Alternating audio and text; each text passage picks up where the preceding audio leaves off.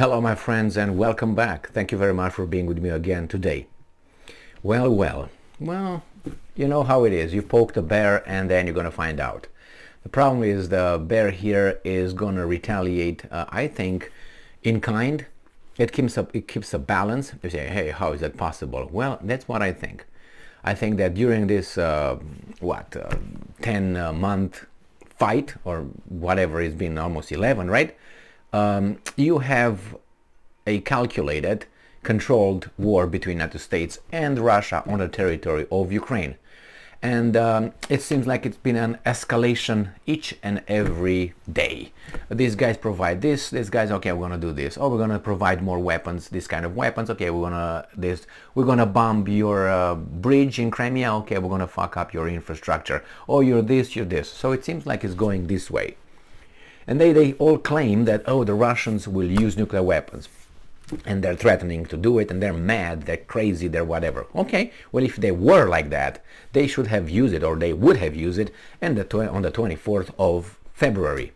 The first day, boom, a few nuclear weapons, and wait. Now what? Is the West going to do anything about it? I guarantee you they would not have moved a little pubic hair. Okay, nothing. So, let's see what's going on here. If you remember, or maybe if you're aware of it, the United States of America decided to, it's not decided, but it's a done deal, we know it's going to happen. We'll send Patriot systems, defense air systems, in Ukraine to defend the Ukrainian airspace. Now, those Patriot systems are not, like, oh, we're just going to defend and that's it, that's fine, that's okay, it's good with us. That's a big threat for the Russians. So again, you bring this, oh, what we're going to bring? This is what the Russians are saying here in this article from Associated Press from December 15th. This is the title. Russia warns, quote-unquote, consequences if US missiles are sent to Ukraine. All right, what are the consequences, or what could be the consequences? Because the best way in threatening someone is not to give up the consequences. If you tell someone, I'm going to come and, I don't know, kick you in the head. All right, I get ready for that. It's going to kick me in the head. It's going to be left or right. Let me see. He uses the right leg, so probably going to be on my left right here. If he does that, I'm going to do this. All right, or I'm going to just move forward. He's going to miss, and so on. So that's why this is the okay. I'm going to get ready. That's the basic stuff. If I say, well, I'm going to take care of you. Oh, what do you mean? Is he going to do it with his hands, with his legs, with his head, with his elbow, with his what is he going to use? It lets you think about it, and then you get scared on your own imagination. That's how it is. That's why people are afraid of the dark. They start thinking of stuff that are not there. I mean, if you immediately will turn, let's say you're left in the woods as a child, and why are you afraid?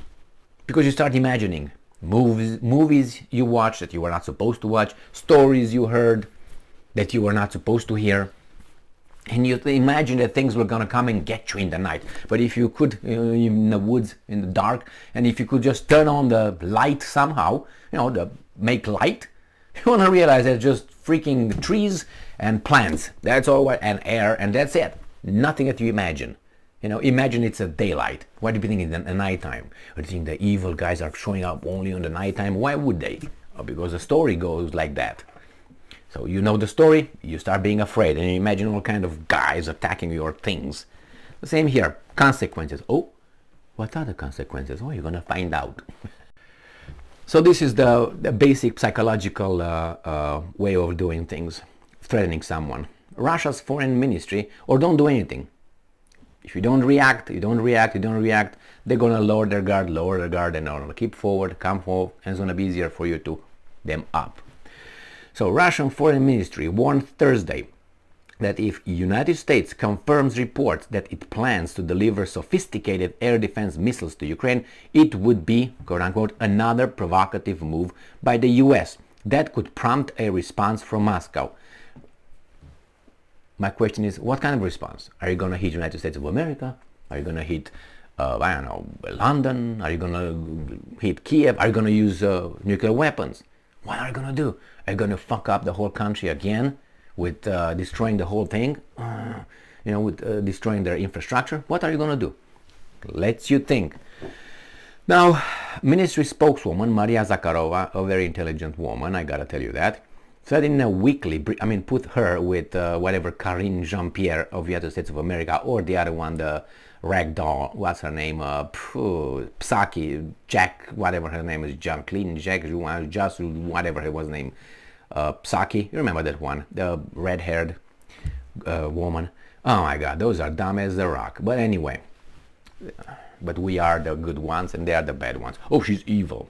She's intelligent, I give her that, and knowledgeable compared with our teenage giggling tards.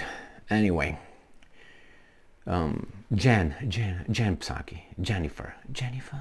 All right, Ministry spokeswoman Maria. She identifies as a woman, by the way, Zakharova. Ministry spokeswoman Maria Zakharova said in a weekly briefing Thursday that, I'm quoting, the U.S. has effectively become a party to the war in Ukraine, following reports that it will provide Kiev with Patriot surface-to-air missiles, the most advanced the West has yet provided to help Ukraine's military repel Russian aerial attacks. And what would that mean? If you're part of the war, that means that it's a fair game to hit I don't know, Washington, D.C.? Or what? What does that mean? I mean, we knew, if I would be Russia, I would have considered the first blanket that was sent, maybe not blanket because it's a little bit too extreme, the first bullet that the Western countries, whichever that was, sent to Ukraine, I would have considered that country as a active participant in the conflict. Remember, it's like you fight with your neighbor or you fight with another country, boom, boom, boom, boom, boom, boom, and you think, oh, that country is going to run out of bullets, and then I'm going to go and do this and do that. Regardless if you are in an offensive war or a defensive war. You hope you do your calculation based on their ammunition, on their weapons, their personnel, their locations, and many, all that. And then you say, okay, I'm going to eventually beat them because they're going to run out of capability of replenishing their, weapons. And all of a sudden, the other neighbor provides him with weapons. How should I consider that the other neighbor? As a friend? He's not a friend, is he? No. Is he neutral? No, because he's helping him to kill me. So that means what am I going to do? I have to take care of the neighbor. Now, how can I take care of the neighbor? I have the means? Of course I have the means. Should I do it? No. Why? Well, that's why you look at the Russians as being the criminals, the war criminals, the terrorists, the crazies, all that, but they don't retaliate with this one. I would have retaliated because that country or that neighbor is nothing of being my friend. He's not my friend and he's not neutral. How can it be neutral? What am I going to say? If you send that again, I have to do something about it. What am I going to do about it? Blow it when you send it over there? No, there's not. Anyway, but that's how the Russians, the evil Russians, did it. So I don't know. They know best, I guess.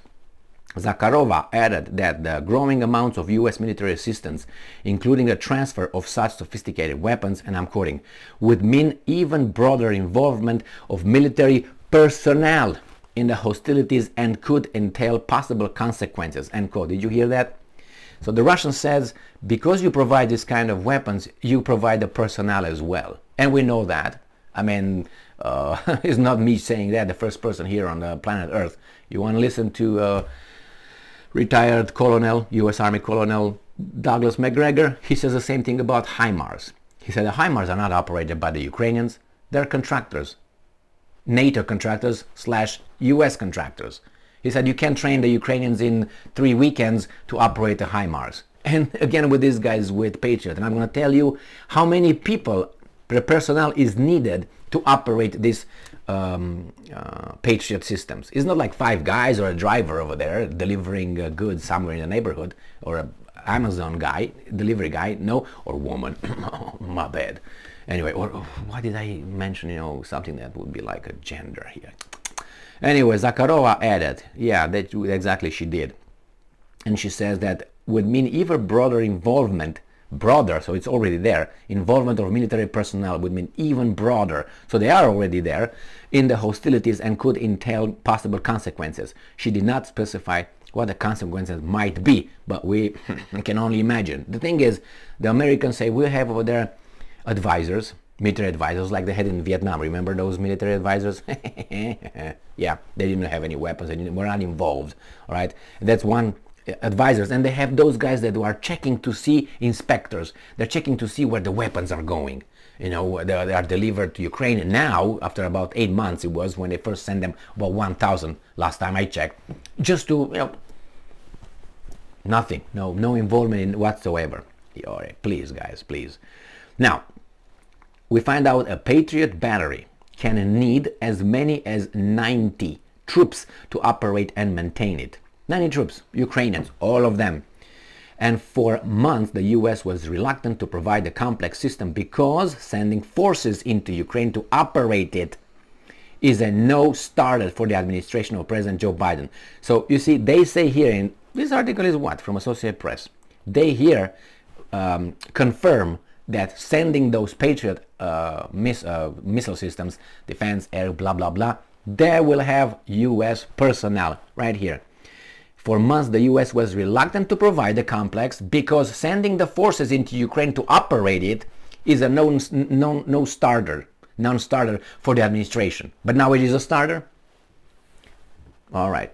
Yes, yet concerns remain that even without the presence of US servicemen to train Ukrainians on how to use the system, deployment of missiles could provoke Russia or risk that a fired projectile could end up hitting inside Russia, further escalating the conflict. That's not what it is. I mean, the HIMARS are hitting targets in Russia, aren't they? And who did what? Even before reports emerged on the delivery of Patriot systems, Dmitry Medvedev, deputy head of the Russian Security Council, which is chaired by President Vladimir Putin, warned that if Patriots enter Ukraine, quote-unquote, along with NATO personnel, they will immediately become a legitimate target for our armed forces. That means we're going to kill your boys. That's what basically says. Well, what if they send 3,000 of them and just, you know, pushing it to extreme? Are you going to try to hit all those 3,000? What if you can't hit those 3,000? What if they're going to push you back because of those 3,000? What are you going to do? How are we going to stop the flow? As I said many times, if you have a broken pipe, a water pipe in your house, what are you going to do about it? Or hose, however you call it. You're just going to use towels to get the water and bring, hey, you guys bring more towels, we need them. Or are you going to fix the freaking hose or the pipe, water pipe? I'm going to go and try to fix that water pipe. In the meantime, these guys are going to make sure that the water doesn't, you know, expand in my house. And I'm going to fix that, and that's it. How do you fix that? You have to stop or you go downstairs and you turn off the, in the basement, turn off the water supply from the city or wherever you got it. And then you stop it and then you repair it. So how do you stop that? The Americans are sending weapons. How do you stop that? It's tricky because that means you have to do something with the Americans and those guys. And we go again to square number one. As I said before, you provide one bullet to those guys, you're part of it, and I'm going to get crazy. But you have to get crazy, otherwise they say, well, another red line that we crossed and you didn't do anything. Just a wuss. Thank you very much for being with me again today.